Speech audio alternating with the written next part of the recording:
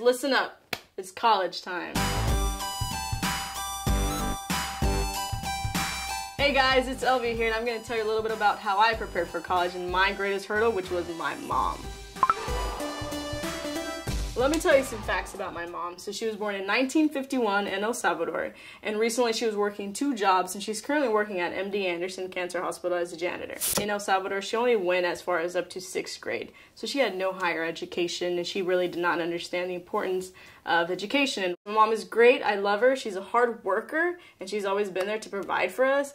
But unfortunately, she has her mindset in it's her way or it's the highway, and then of course, not having enough money around is trouble. Growing up, it was, well, I want to go to college, but of course she was like, well, first of all, we can't pay for it, so you're not gonna go. You should get a job, start paying bills, start helping around the house. Then she gives me this ultimatum of, you either go to college or you pick your family.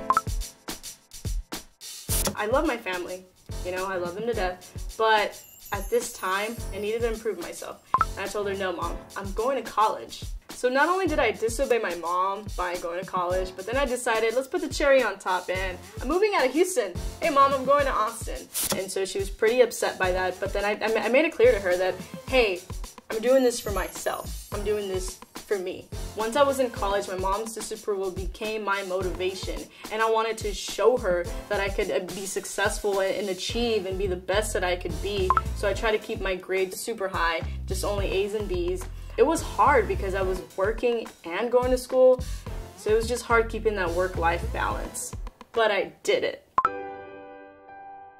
Convincing my mom that going away to college was a good idea was such a struggle. It was actually even harder than some of the college classes I took. There were a few things that helped my mom change her perspective about college.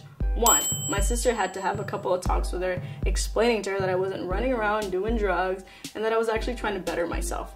2, that my grades were pretty good and my mom actually got to see my grades. 3, that I was doing pretty cool activities with an organization that I was running at the time. And so when she would see those pictures on Facebook, she would download them and just show her friends, and she was so proud of me.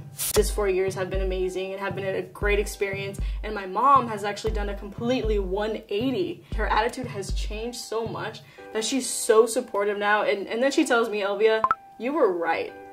You made the right choice. I'm sorry.